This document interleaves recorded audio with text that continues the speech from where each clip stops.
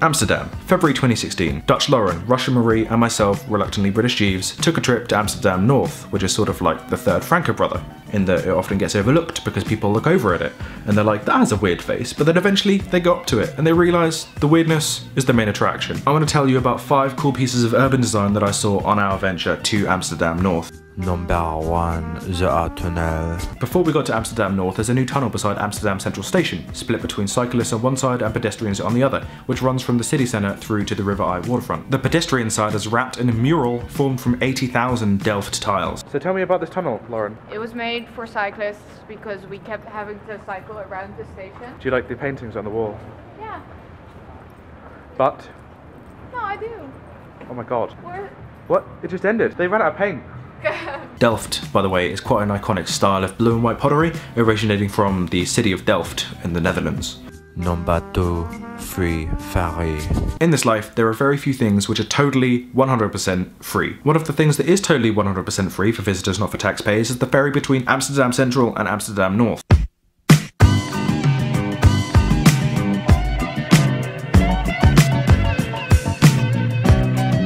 So yeah, the ferry is free.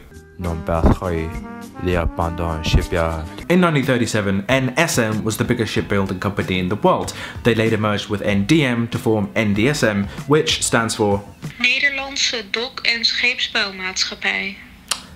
Thank you, Dutch Lauren, our official translator. In 1978 they stopped building, and 6 years after that they stopped repairing, so Dutch shipbuilding died in 1984. Oh well, squatters started moving into NDSM's abandoned shipyard buildings. These old trams are now lived in by people. The city council loved the idea of nurturing the site into a sort of breeding ground of creativity. Loads of shipping containers were repurposed in many different ways, including an entire boathouse, which is filled with containers which have been transformed into tiny offices and workspaces. The canteen where ship workers once ate was changed slightly to become a public serving restaurant, and many of the ship workers still eat there, which is just so cute. There's another eatery, Cafe Greenhouse Noorderlicht, Dutch pronunciation, which is where we went. It's blissfully bright throughout the day because the whole thing is coated in translucent plastic. There are makeshift performance stages, boats which are also planters, a 3D mural on the slipway celebrating NDSM's involvement with an ocean cleanup project, and Lauren found a possessed baby doll. A horror movie? Yeah. Why? That is absolutely horrifying. You're dead. You're cursed. Number 4 is the luxury crane hotel. So in NDSM, there's a crane. No, not the bird, like a metal crane. The crane was actually the initial reason. The crane was actually the reason we went to Amsterdam North in the first place after I read about it in this book, 500 Secrets of Amsterdam. That's just a boring old crane, right? Wrong. It's a crane with a hotel and a swimming pool and a bungee jumping facility.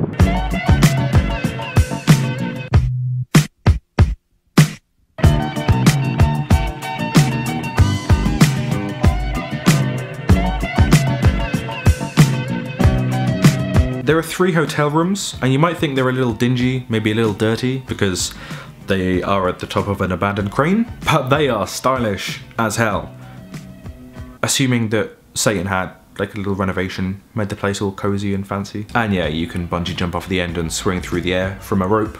And it's 400 euros to stay there, at least, so start saving. Number 5, the boat hotel. I am aware that my French accent is not very good.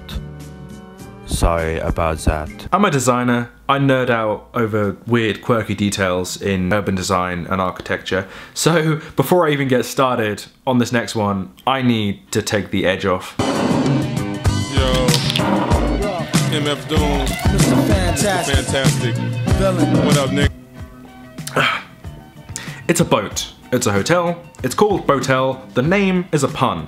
The letters Botel are spelled out on top of the boat in large red letters. The large red letters are rooms that you can stay in. So much heat you would have thought it was the Middle East. A little grease always keeps the wheels a spinning, like sitting on 23s to get the squealers grinning. The B has a half pipe for skaters.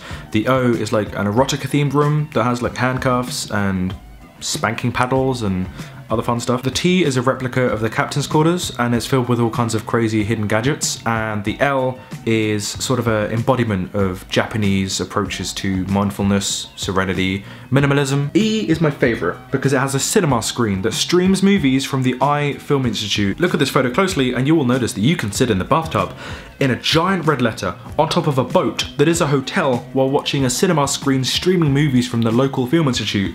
You can't fit that kind of bragging rights in a tweet. You will run out of characters. I just hope that one day I have enough YouTube subscribers so that they let me stay there for free, because oh my god, I would make my magnum opus YouTube video there and probably start my porn career in the O room. All of the stuff I've talked about, I haven't even scratched the surface of Amsterdam North. There's so much quirky stuff happening there. I'll take you back there someday in another video in the future. In the meantime, tell me in the comments a weird thing about where you are from, and then I'll pay you a visit and we can go there and make a video about it, and then we'll sit in a coffee shop and hang out somewhere and we'll play Angry Birds on our iPod Touches, like the good old days. Remember when iOS looked like this? I am going off on a tangent. It is time to say goodbye. Bye. Rap snitches, telling on their business, sit in the court and be their own star witness. Do you see the perpetrator? Yeah, I'm right here, fuck around, get the whole label sent up for years.